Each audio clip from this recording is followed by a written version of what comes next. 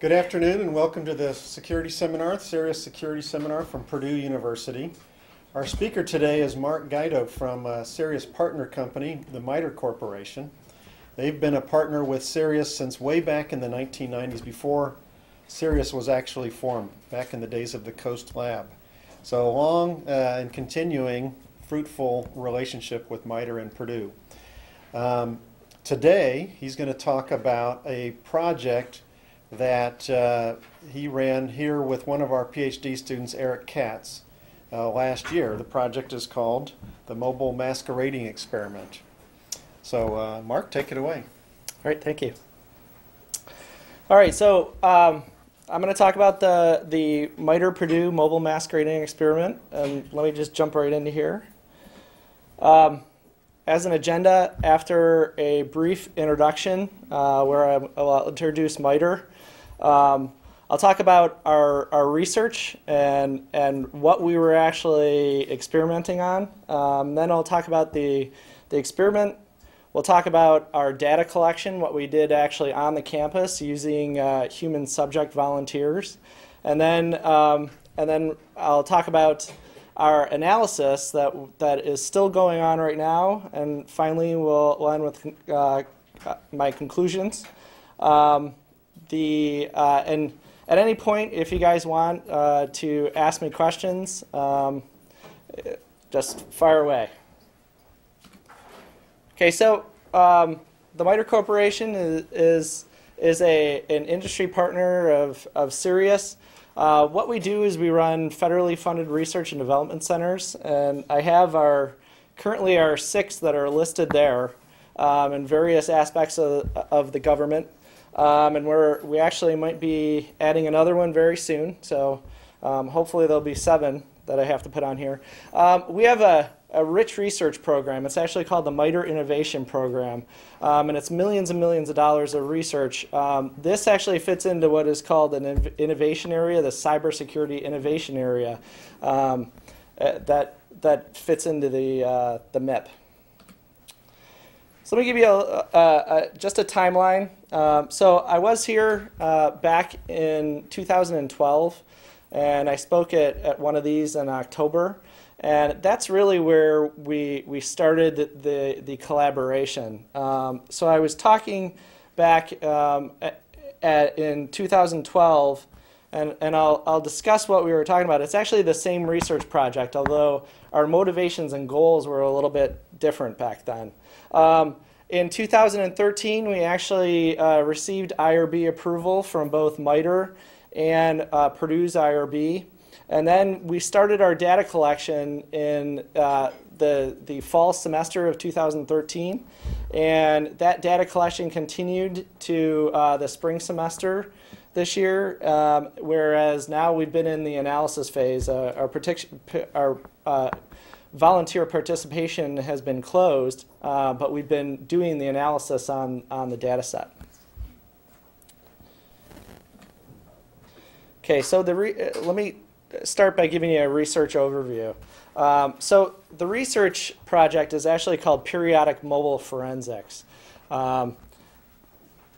What we're doing is,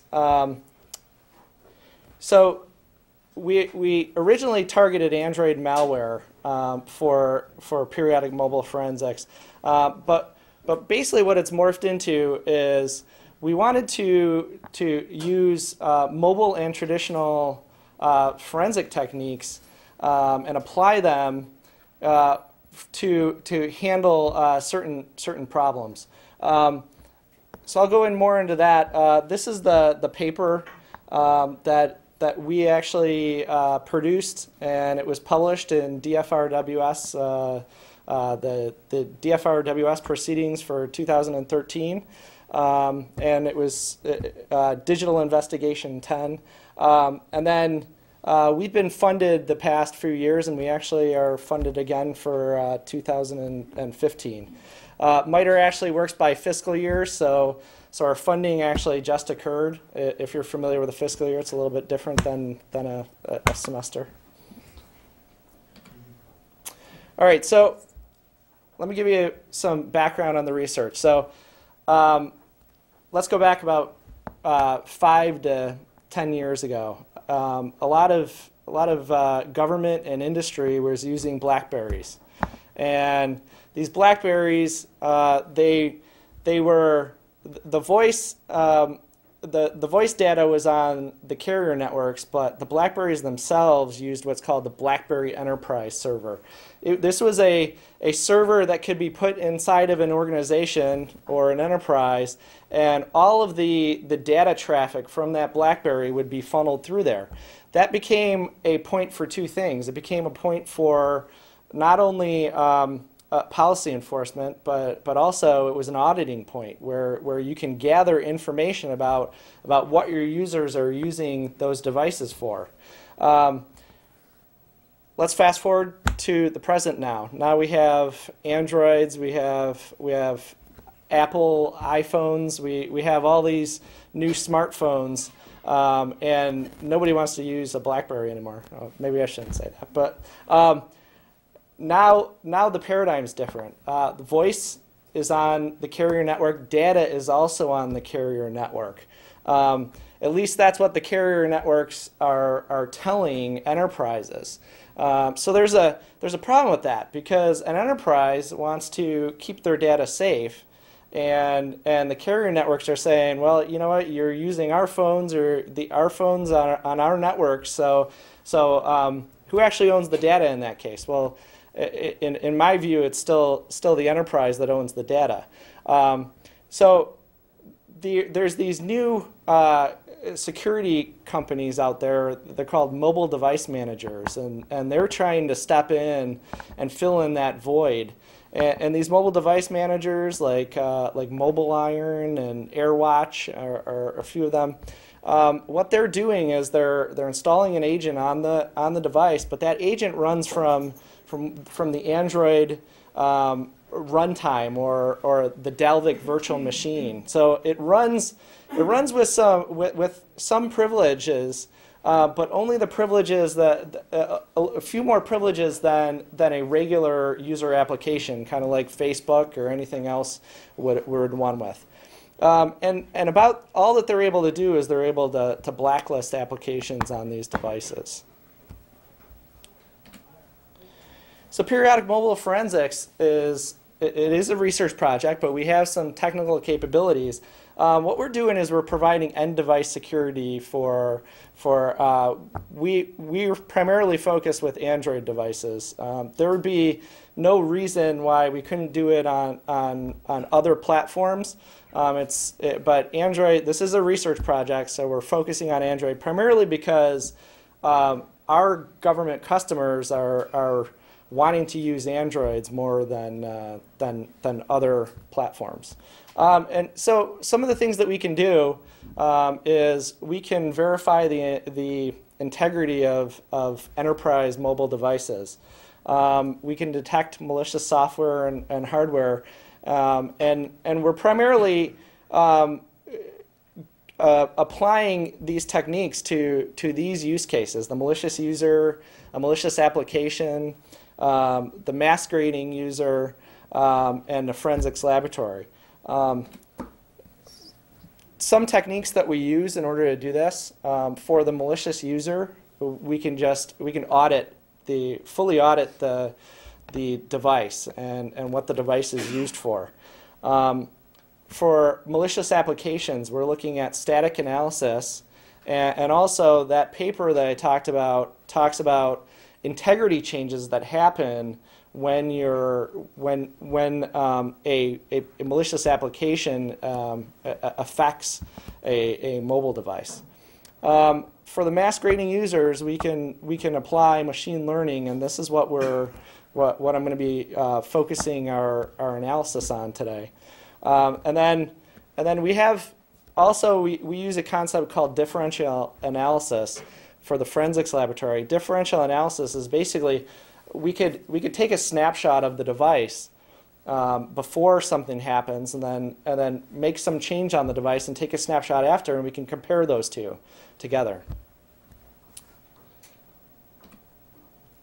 So when we're looking at our novel approaches, our innovation here, what we're able to do is we're able to assess integrity because we aren't like those other platforms that are running out of the Android runtime.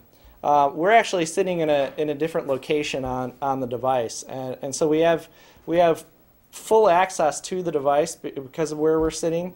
So we're able to see those integrity changes, whereas if there was a malicious application that broke out of that user space, those applications that are still in that user space may not be able to see full integrity changes.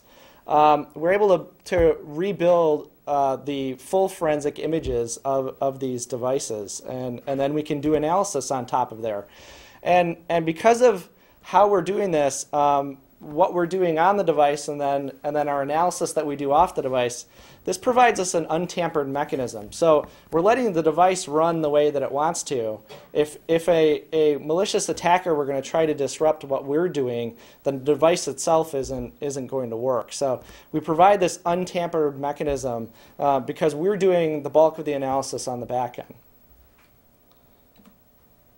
So how we go about restructuring or reconstructing images, if we have the storage space of a mobile device at time t, all the way on the left there, and then at time t plus 1, we observe that looks like 4 different areas of those storage devices changed, 4 different offsets.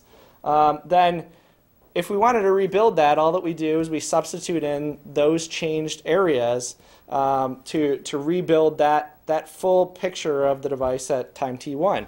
And now at time t2, you see we have 3 more changes, and some of those changes were in the same location as time t1. What we can do is we could substitute in those changes, and now we have a snapshot of time t2 by mixing both T1 and T2's data. We have secure communication mechanisms. We actually operate utilizing the device's mechanisms for sending data off. So we could use mobile broadband technologies. It all depends on what type of plans these devices have. We could use Wi-Fi. Actually, on the campus, we used Wi-Fi. But we could use Bluetooth. We could use NFC if we wanted to, although it would probably be very slow and painful. But it really doesn't matter to us. And actually, we can even use wired connectivity to send it off. The data itself, we've done a lot of work to make sure that we can transfer this data, because sometimes it could be a lot of data, and we'll talk about that. It goes through a lot of changes. These changes, not just compression, we encode it in different ways, we serialize it, all to be able to send it as fast as we can. And from a scalability standpoint, one of the things that we used in the experiment, and one of the things that has been very useful to us is we use the Amazon Web Services cloud environments to provide us with basic connectivity, ubiquitous connectivity whenever we wanted it, and from wherever we wanted it. We actually, funny story, we sent out to the campus two servers to get racked here, and neither of the servers made it out here working. So you see that we had this issue that if we wanted to have something close to here, it becomes this logistical nightmare that Amazon Web Services was easily able for us to solve. So that's a great thing about the cloud. I'm convinced that the cloud is good now, I guess. So and if we wanted to scale, there's easy ways that we can scale this. So we can have as many queues as we want. We can have as many queuing services as we want. We can have as many clouds as we want. We can then have databases on the clouds, and we can scale those both vertically and horizontally. So it doesn't matter where our data is. We have processes for moving this data around. Any questions so far?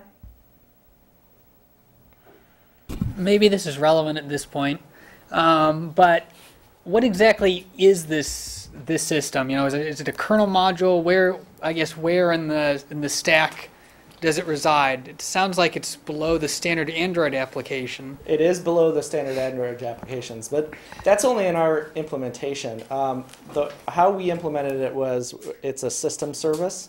Okay. So it was running. It was just a service on the device, and so what we were trying to do is we were trying to make it so that we modified the phone as little as possible from stock. So the only thing that it's doing besides the stock build that was on there is running our system service. Besides that, so we wanted to try to keep it like that. Had we gone in, we could have done a kernel module. We could have done a bunch of different things. Actually, there's one of my past interns in the room actually coded up some kernel support for this during when he was an intern, and we ended up not utilizing that code because we didn't want to get away from that stock build. Sure. Thanks. So there's a lot of different use cases that we've looked at for this research. We've looked at the enterprise use case. There's also a virtualized use case where we're operating in a thin client architecture. We can do that. And then there's those forensics laboratory use cases. And we're primarily gonna talk about that masquerading user use case from the enterprise. But let me just jump in and talk about this.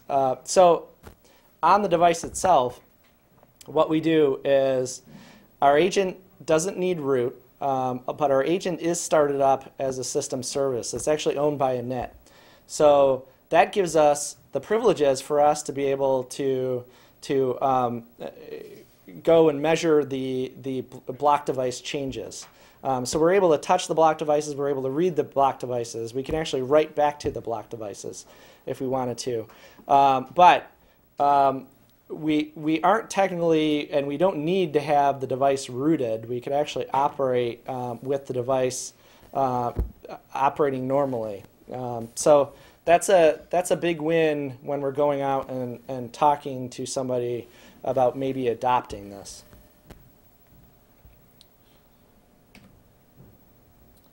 All right, so let's jump into the experiment now.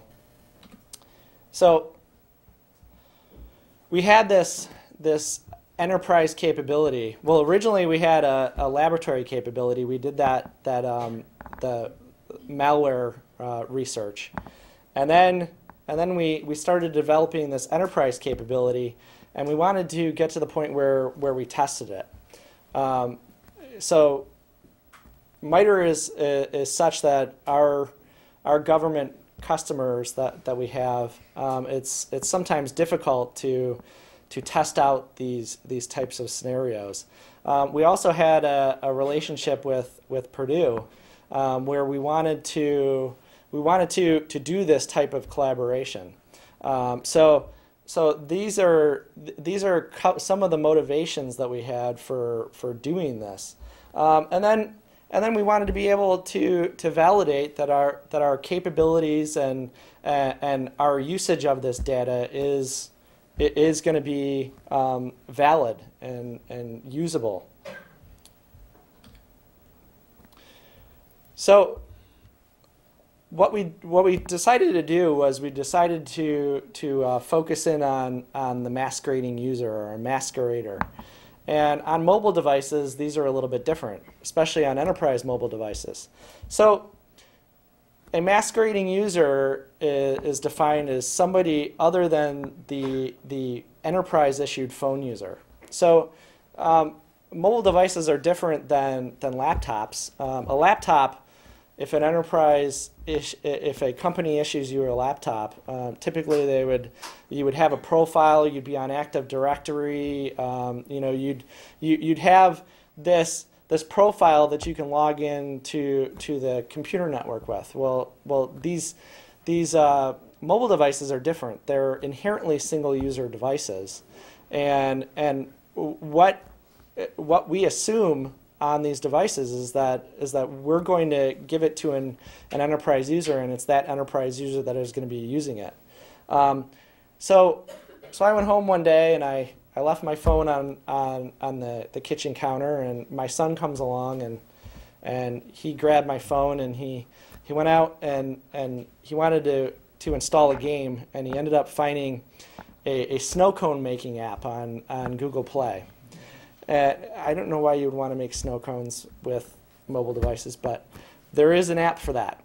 So he goes and he grabs that, and in the process, what he did was he completely clicked past any security mechanism that my device had for allowing apps to be installed. Because if I was going to be looking at that, well, number one, I wouldn't have downloaded a snow cone making app on a work phone. But number two, I have to go through and I have to say, hey, I want to allow this app to have these permissions, and so I wasn't even able to look at what those permissions were. Those permissions could have been anything from accessing the camera to leaving the phone on to having full capabilities to wipe the phone. So apps that, why would a flashlight app need to be able to read your files? I don't know, but these types of things exist out there, and some of it's just for advertising, but definitely this is to an enterprise. A masquerading user, whether it's a child or whether it's actually this evil maid here. That is, you leave your phone in a hotel room, and the maid comes in and starts trying to access your resources or do something else on there. To an enterprise, all masqueraders are bad. So originally, back in 2012, and I think I actually had this slide in the deck for my 2012 presentation. Originally, this is what we were looking at in terms of an approach for an experiment, and we wanted to swap the devices between users on the campus, and that basically was a non-starter. The privacy aspects of doing something like that would make that a non-starter. So we had to find a different way of going about it. So what we did was we decided to split this into two phases. We had a collection phase and then an analysis phase. And the collection phase, we were looking at utilizing 35 smartphones to do this, and presumably we would have about 35 volunteers. The volunteers would get the usage of the Galaxy S3 phones, an AT&T plan. It was unlimited talk, text, data, and then I purposely added tethering and Wi-Fi hotspotting, although I don't know that anybody knew that. I didn't say that, so I don't know if anybody found that or not. But and then what we did was we provided the volunteers with an acceptable use policy, and it was a very simple weak acceptable use policy. That policy basically said, hey, think of yourself as members of a company, and this company has provided you with a phone, and you basically just don't do anything to break the phone. It was basically what we were saying, and we added it to the volunteers' consent form. What we were actually telling them is we used a little bit of deception, and I'll go into that. But the volunteers were actually thinking that we were looking at application usage. And then we had an analysis phase where what we ultimately decided to do was take a look at this and utilize the IDs. If we had to do any swapping of data, it would be all done in the back end. So our deception problem was this. We wanted the volunteers to use these phones normally. Actually, the IRBs had some difficulty with this concept. We were saying all we want to do is have the phones used normally, and they were like, "You mean you don't want to experiment on the users?" No, we don't. We wanted them just to use it normally. We wanted to generate this. So the issue is, if we told the volunteers that we were doing a masquerading user experiment, well, our thoughts were that they might try to purposely change their behavior to screw up our masquerading tests. So instead, what we did was we just said, we've got applications. We've provided you with a bunch of applications. If you want to put more on, and basically there's something running on there, and we had surveys set up so that all the way through there was a weekly survey that the volunteers had to fill out, and the surveys asked questions like, did you notice anything different with the phone? Well, in actuality, we didn't change anything with the phone, but some volunteers said they noticed it. It was probably more than likely something that they did. When we finally finished the data collection, we provided the volunteers with a post-session consent form. And this post-session consent form spilled the beans about everything that we were doing, and they had to sign off on actually utilizing their data for this experiment. So that's how we ended up running it. So let me give you an idea of how this worked. So PMF was started. It was installed on these devices. It's started by a NIT. It's a system service, and it's just continually scanning in the background as these users are using the device. And then when we had this schedule, and we wanted to be somewhat non-obtrusive, so our schedule was every 24 hours it would send data. I think the scans were occurring every 4 hours. It would try to do a scan, and if the phone was sleeping, then it's going to continue sleeping because nothing's happening on the device. So the phone would have to wake up, and then there would be a check that's done. The check is done every 30 seconds or something like that. Hey, is there a scan that needs to happen? And then the scan would keep the phone awake for as long as the scan occurs. We actually have two scans.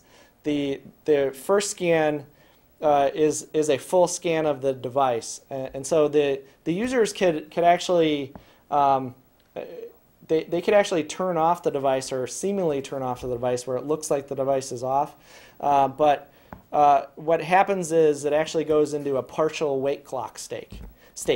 And this partial wake lock, it turns off the actual screen of the device, but the device itself is still processing, and it's going to finish our scan, and then it goes to sleep after that. We release the wake lock, and the phone goes to sleep.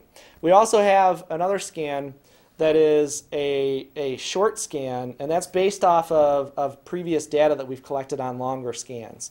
So the short scan, we only target areas of the device that potentially could occur. and the short scan is obviously a lot faster. We could actually get through an entire 16 gigabyte device. We can do that in about 2 to 3 minutes. So for that short scan, so we have we utilize those two different scans, and then if there was a lapse of that 24-hour time frame, then we would try to send the data.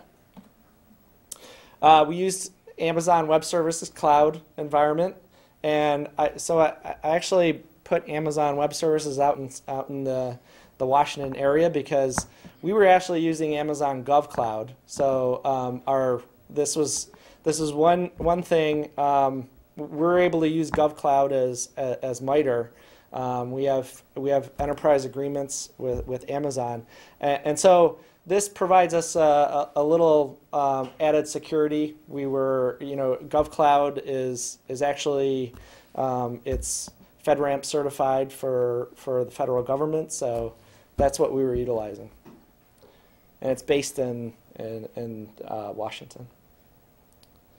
And we still didn't necessarily trust putting data out in the cloud, so everything is encrypted going out to the cloud. And it's also encrypted at rest when it's out in the cloud. At the cloud, we deduplicate the data, and we went through all those transformations that we were talking about. And then the data doesn't stay out in the cloud for very long. It actually doesn't. It only needs to stay out in the cloud for a matter of minutes, because what happens is we have a process that is initiated from MITRE over in Virginia, and it syncs our database from a secure enclave in MITRE out to the cloud, and it pulls that data back down. In the process of pulling it down, though, sync is probably a bad word, because what happens is as we pull it over from the cloud back to MITRE, we're actually decrypting the data on the way, so that when we have it back in MITRE, the data is fully decrypted. And now we have all this data in this secure enclave back at MITRE, and we can reconstruct these images. We could utilize PMF to reconstruct them, and then we can do analysis on there. And so that's basically, in a nutshell, how we ran the collection phase of this. So this is an actual architecture of what we built, and the top 4 phones, we can call that the Purdue area LAN, or the PAL. I think we were on PAL 2.0, I guess. And then these bottom phones were from MITRE. So these were the only areas that were only 2 LANs that we let talk to our cloud environment.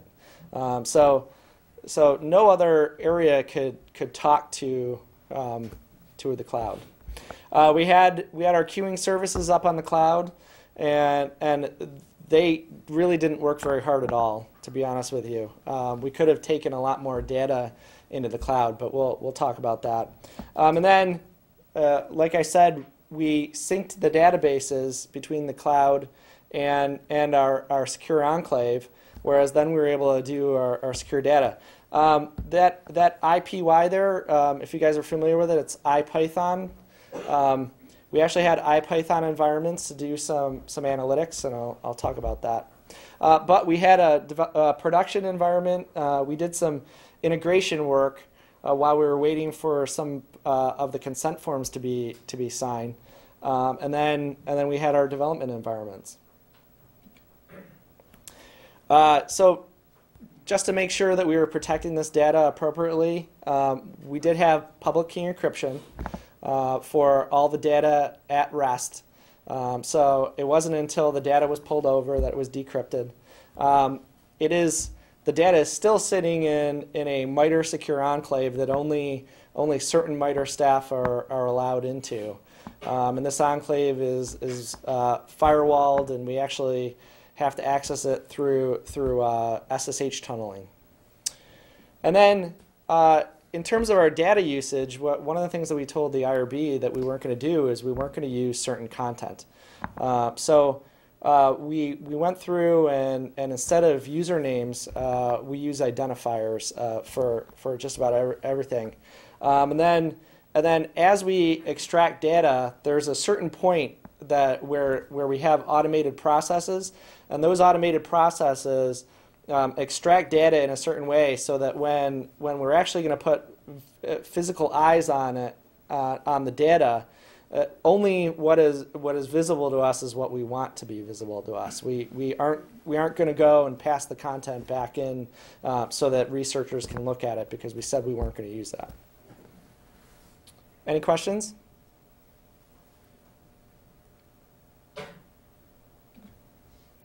All right, so let's talk about the results of the data collection. So there's the data collection, and we were relatively trying not to be obtrusive. We didn't require the users to be on the campus for weekends or holidays, but we left our queuing service up and running. So if a phone was on the campus, and the phone would phone in during the weekend, and we'd get that collection, or at least try to complete that collection. So we ended up collecting 1,010 forensic images, and in terms of full communications, we collected 872 of them. So we had 138 that were failed communications. Gives us a completion rate of 87%.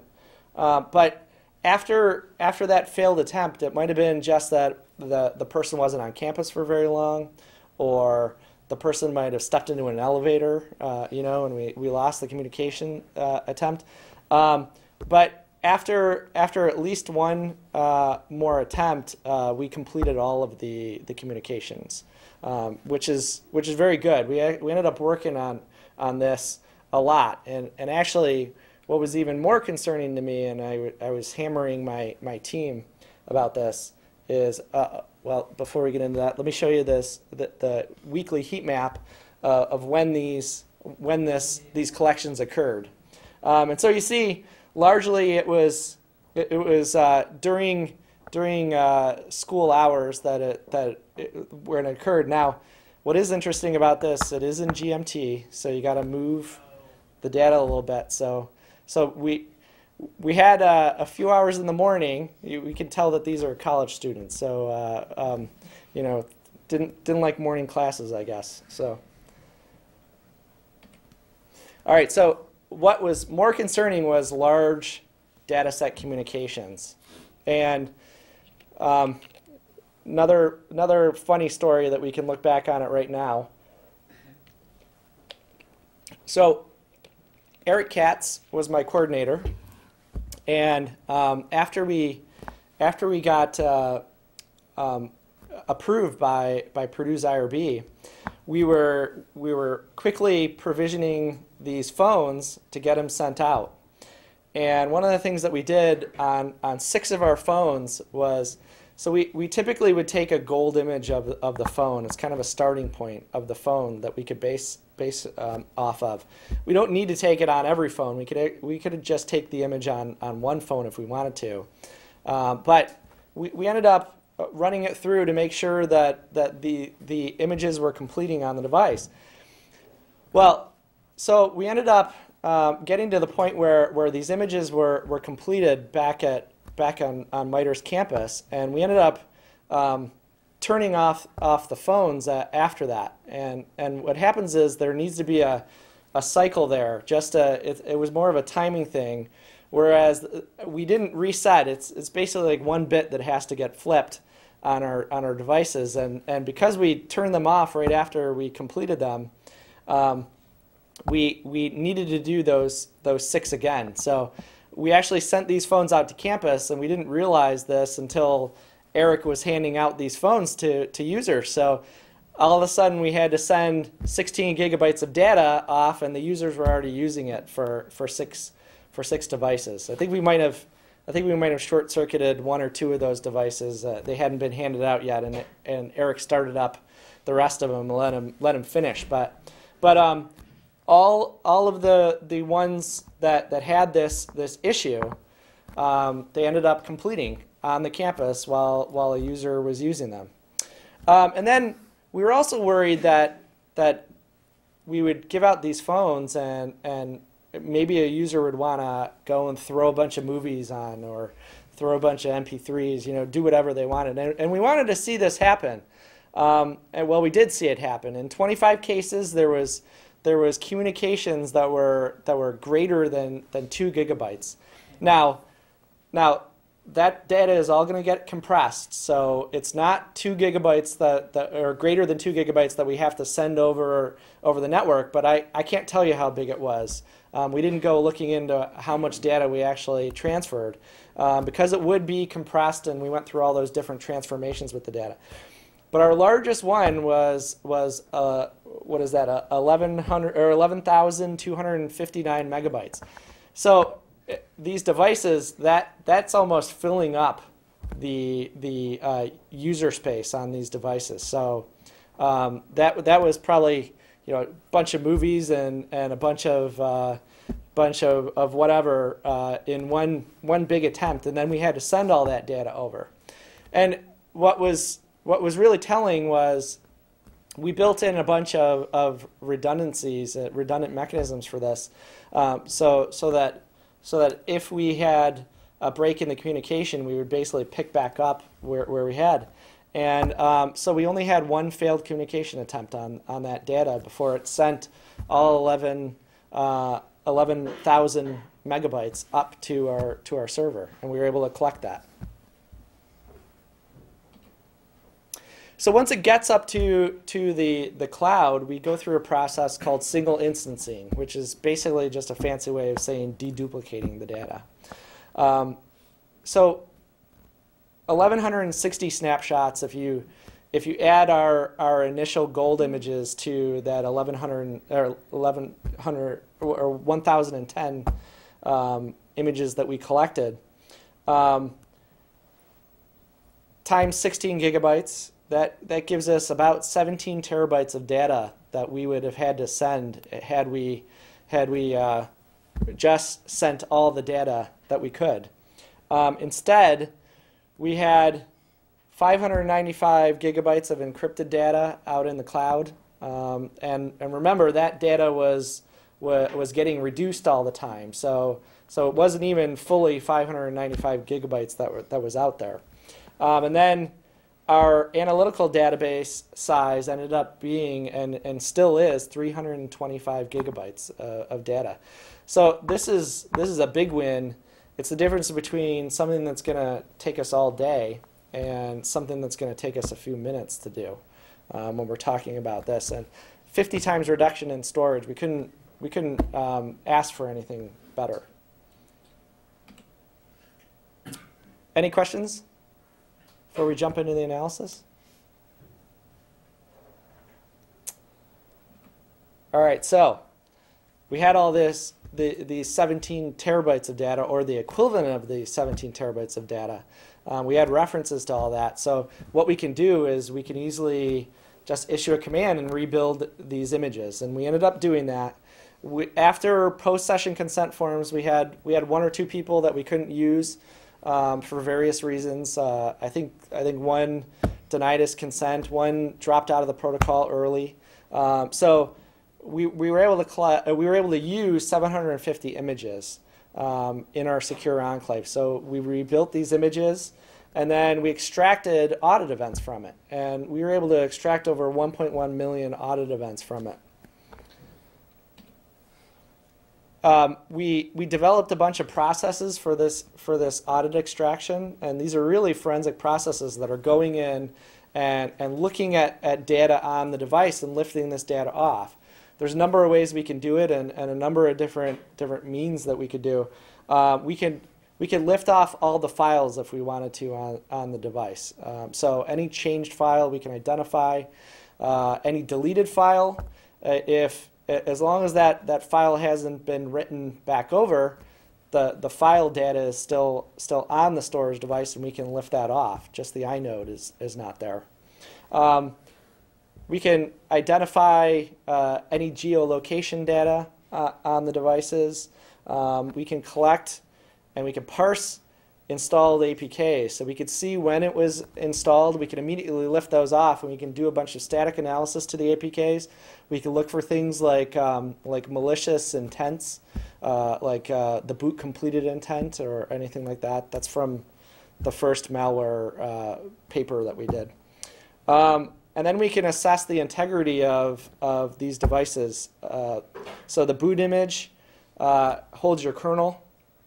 The recovery image actually has another kernel on there that could be modified by an attacker.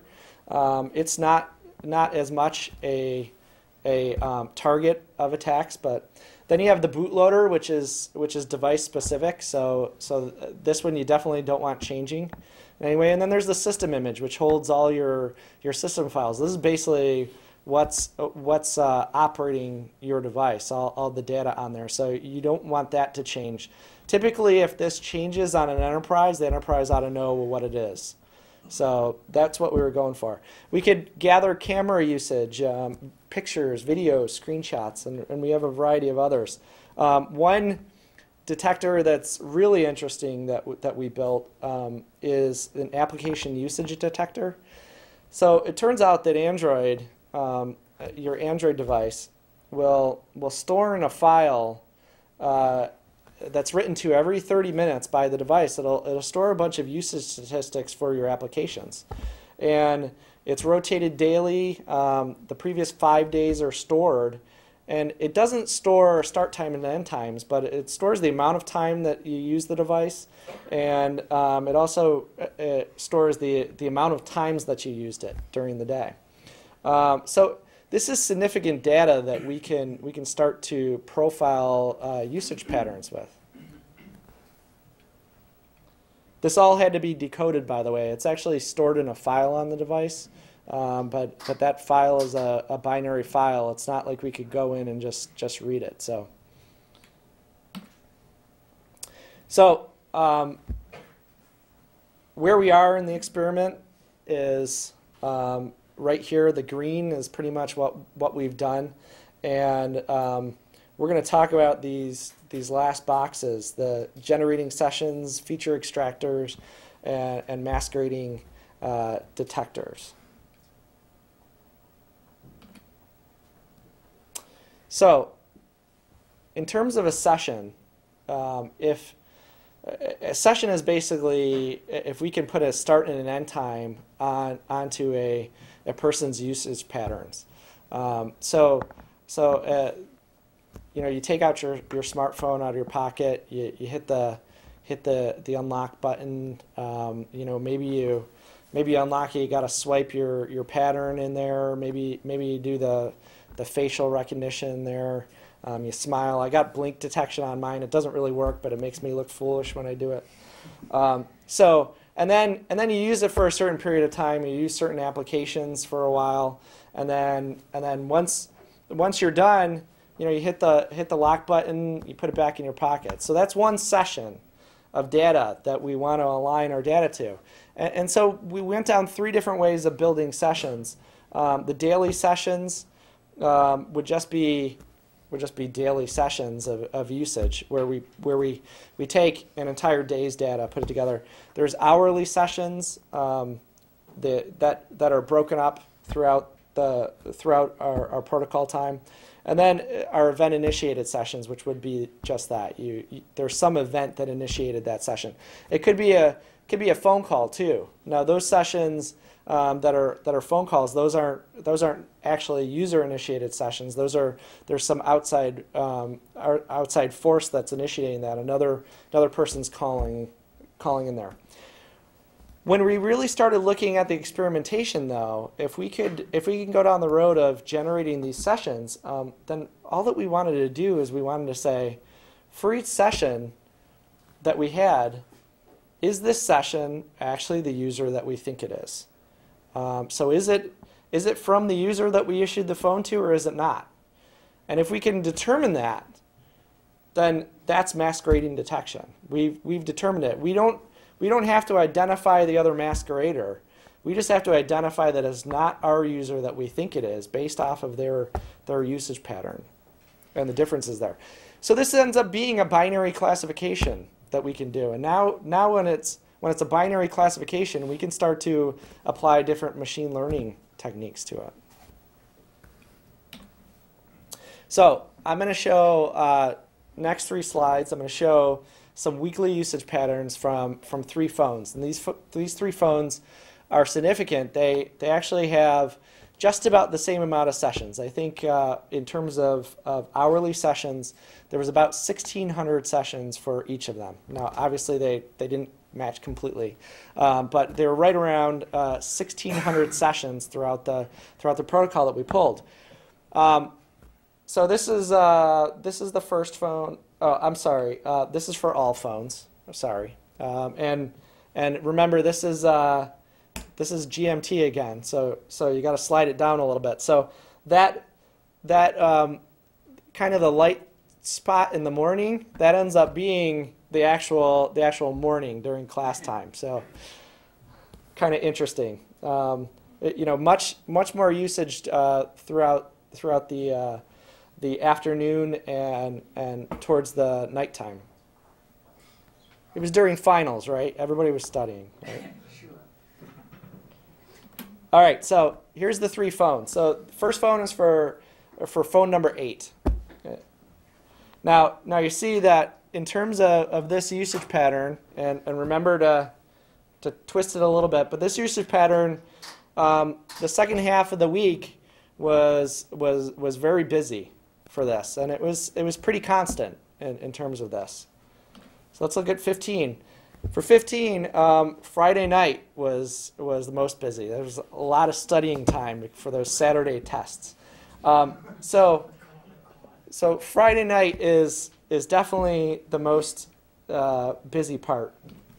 And now, 28, the good student, this good student, Thursday night definitely was the most busy. So just looking at these 3 different phones, if I were to give you a session time and just say, this is when this session occurred, you could probably take an educated guess based off of these 3 pictures about when that session occurred. And that's really all that we're doing, only we're going to do it at a scale. We're going to use algorithms to do it more than just looking at patterns. And we're going to do it for a lot more data. So we're going to generate features that we're going to align to our sessions. And these features are based off of this audit data. We pull out data. We started with emails, calls, and SMS messages, communication events from or to the user of the device only. And we generated a bunch of features off of there. There's things like hour of the day, day of the week. So, and then the amount of incoming messages, the amount of incoming calls, the amount of outgoing, the number of words in an SMS session, things like that. And remember, we're not using the actual words because we said we weren't going to use the content. So what we're doing is we're actually hashing that data, and then we're looking at things like term frequency, inverse document frequency, things like that, where we could get a number that we could pass in and we can train off of. And we align those features to those sessions that we had extracted before. Here's our classifiers that we ended up utilizing, and some of these classifiers are better than others at classifying this. So what we're trying to do is we're trying to take these combinations of the proper features, and we're going to marry it up with our what we call masquerading detectors, but they're really just classifiers, and see which ones provide us with the best answer. So how we actually evaluate this is we have currently 2 techniques, and we're working on a third. So the first technique is just a pairing technique. If we have 1,000 phones in our enterprise and we want to do this, then we're going to make 500 pairs of phones, and it really doesn't matter. Although it would be nice to pair up two distinct phones. If you have two phones that look very similar, then this technique won't work very well. But for the most part, what we end up doing is we just pick at random two phones, and we're going to train off of those phones. And so then we're just going to ask the question, for this session that we think is from phone A, is it from phone A or is it from phone B? Does it look more like phone A or does it look like phone B? Second one is a virtual pair. So we have phones and we have all this other data in our data set.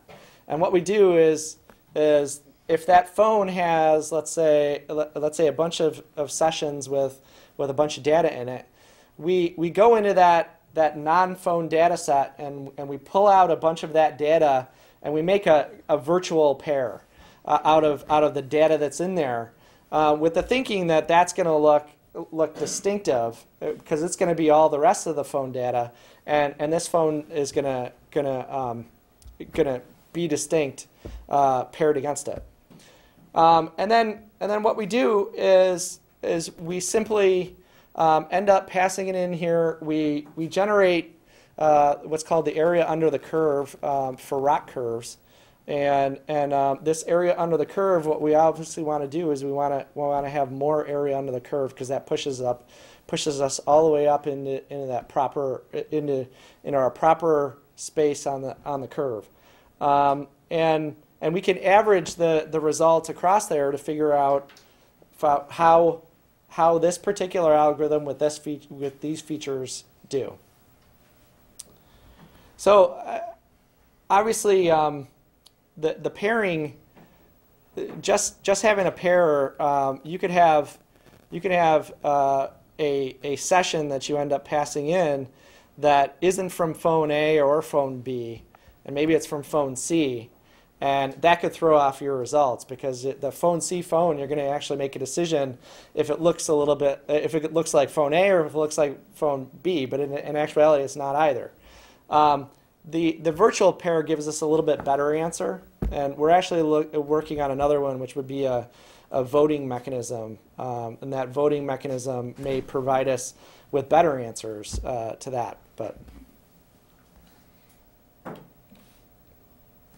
so how we did this is we built a framework and a test harness in IPython, and we used a bunch of available modules to IPython.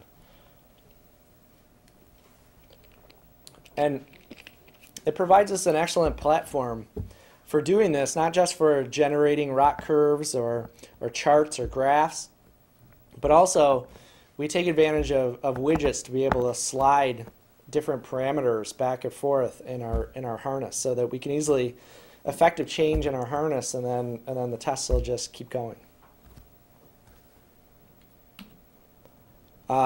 Here's our evaluation framework, and really how it works is we generate for each feature set and masquerading set of masquerading detectors. We generate a notebook, and this notebook ends up being either that paired notebook, that paired algorithm, or the virtual pair algorithm. And then we can either run the notebook itself, or we can from what we call a runner, we can automate the running of the notebook. And then we chart on our leaderboard which feature sets and algorithms are doing the best.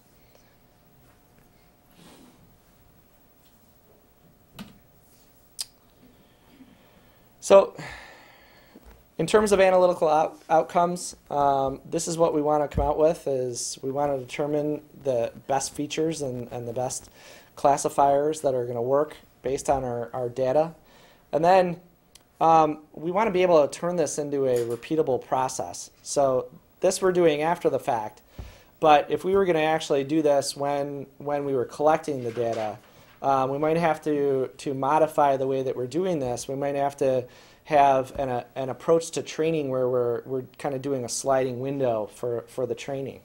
And then we also wanted to evaluate, is there any of this data that we can push back to the device and we can evaluate this onto the device to perhaps make some response decisions right on the device. Let's say you leave your phone in a hotel room, and the maid does come in and grabs your phone and starts manipulating your phone.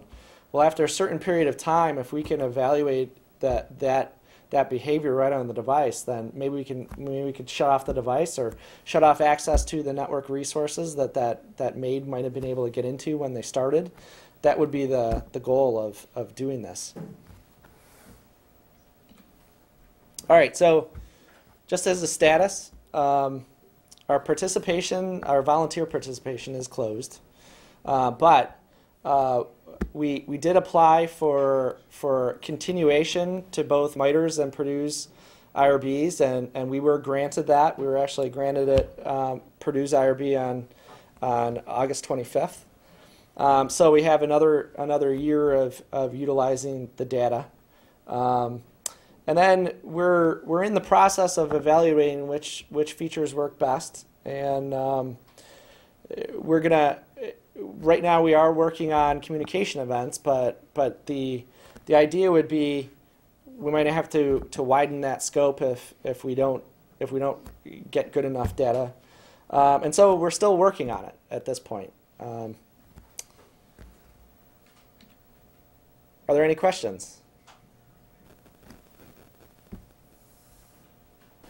How do you control for, or did you have an instrument to control for possible masquerading users in your data set? For instance, a lot of us just give our phones to other people for taking pictures or for texting when we can't ourselves.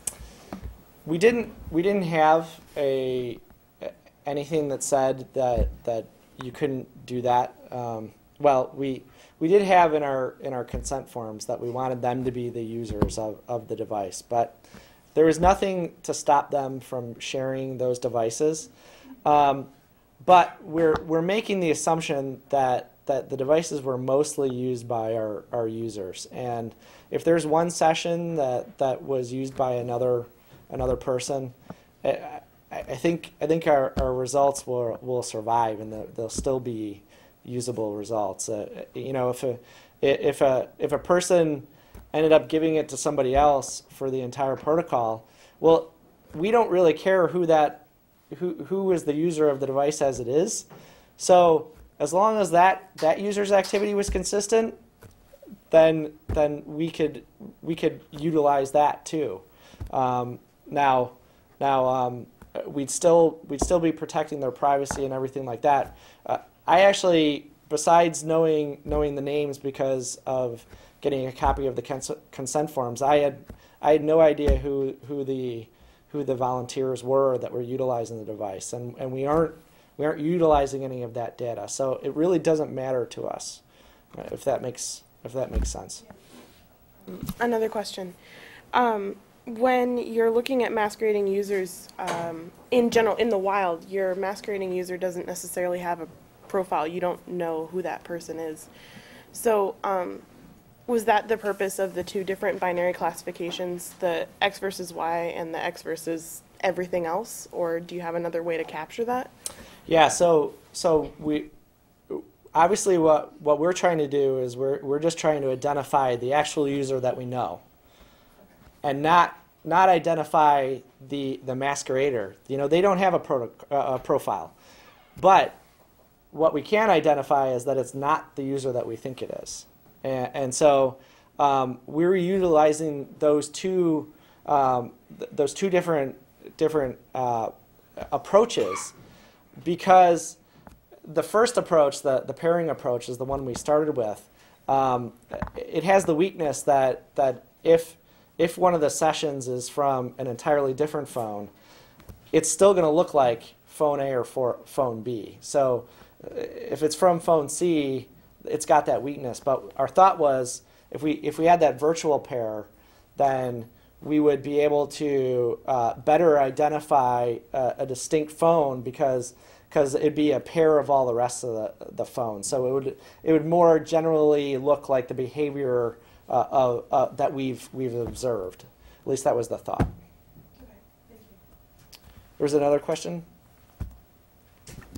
How often were the scans run on the phone, and how did you decide when to start them?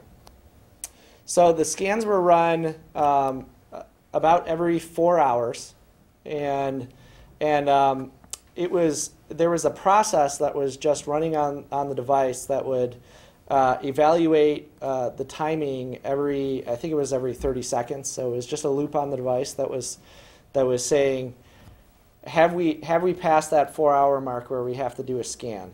Now, if the device was sleeping for 4 hours, or let's say the device was sleeping for 6 hours, then the scan isn't going to start up and run. It wasn't until the device is woken up that then that process would run. The process would run in the time frame that device was awake, and at least evaluate once when the device is awake, and then would basically the process would say, have I passed the time frame where I have to do a scan? Have I passed the time frame where I have to send my data? And it would evaluate that and go through our algorithms at that point. How long would you wait to watch an anomaly before you'd say, this has probably been masquerading? Well, so what we want to do, again, we have some preliminary results right now, but we're still working on getting our results better. But the idea would be that we want to be able to do this on every session that we can make. So we can evaluate those user event-initiated sessions. We want to be able to pass those event-initiated sessions, and those event-initiated sessions might be, for a span of 30 seconds, that session. But there's going to be some limit there because that 30-second time frame, there might not have been many features that we can extract for that session. So that's one of the things that we have to determine is how many sessions it takes for us to train on, and then how many sessions how often we can evaluate that. But we're trying to do it with distinct sessions, and so far our data set is proving promising for hourly sessions at least. There's enough data that happens in an hourly session. It might be an hourly session could be 3 or 4 event-initiated sessions or more. It all depends. Or it could be just one long event-initiated session. So right now, hourly sessions are doing pretty well for us. But again, we're going to have to get to the point if we don't have, we obviously aren't going to be 100% accurate on this. We want to be as close to 100% as we can. But if we were going to take some action on the device, that's where we might not want to take the action until we've maybe gone through and evaluated this a few times maybe. So it all depends on how operationally we would put this into effect.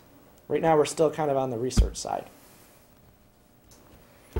I want to know if the forensic image involves the user's privacy information, and how to protect the user's information during the data stored and the data process. How do we protect the user's information? Privacy information. Yes. Yes. So there's a variety of potential privacy information that private information that we could use, and what we said was that we weren't going to be using certain information. So during the collection, the data collection, it was relatively easy for us to collect the data and then secure it as it transited all the way to our secure enclave, and so that's what we did there. But when we get to the analytics, that's where potentially our researchers could be exposed to that data. And so what we did was we had a bunch of automated processes that would transform the data in some cases. If we said we weren't going to use SMS content. So what we did was we hashed that SMS content, and the hashes were able to be utilized. So that we weren't exposing ourselves to whatever messages were sent back and forth, but instead we saw a bunch of gobbledygook, and what we had was the number of times that those hashes were used, for instance. So we were doing those types of things where we were either transforming the data, or we just said we weren't going to utilize that data at all, and we didn't pass it in to where an examiner can actually see that data. So it wasn't extracted essentially from the images. Any other questions? Thank you very much. I appreciate it.